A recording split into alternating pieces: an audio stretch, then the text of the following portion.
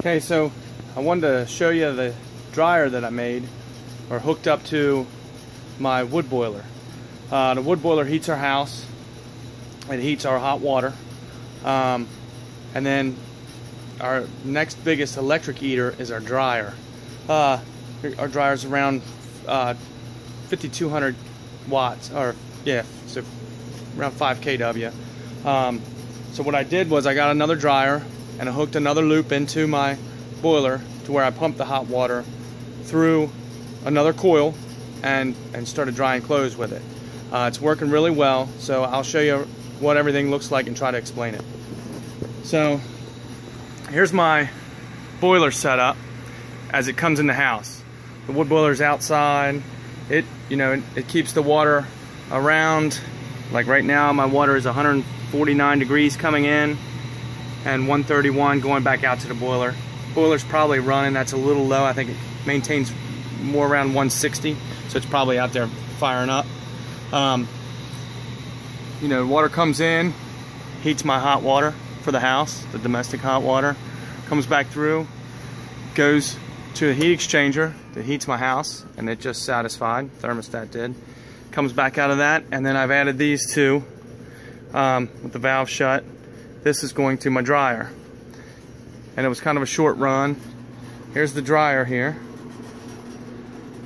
It doesn't look the prettiest. I had to seal up all of the cracks to give it the most heat through this, through the heater, through the coil.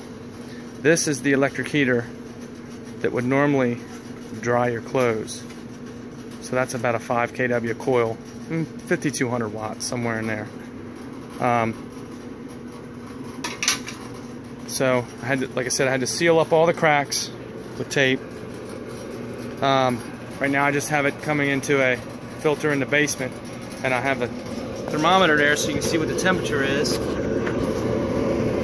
we're at 105 degrees. 106 degrees. And I will insulate these lines. I just ran out for now. So I sealed up all the louvers on the back and put this coil in. Made this out of sheet metal here. Made it so it would hold a filter.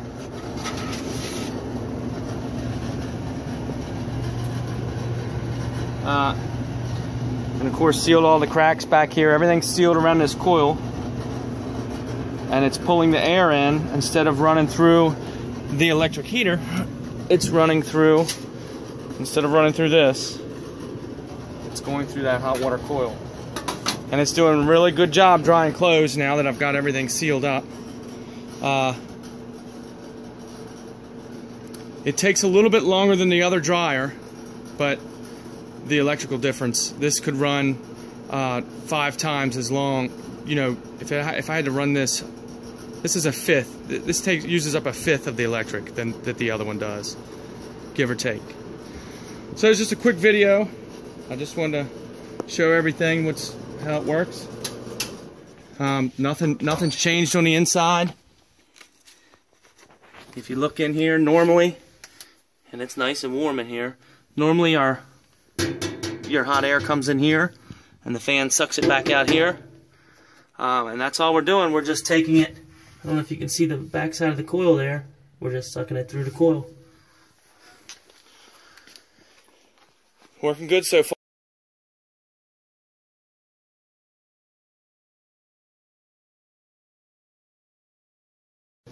Okay, so I wanted to show you the amp draws on the two different dryers.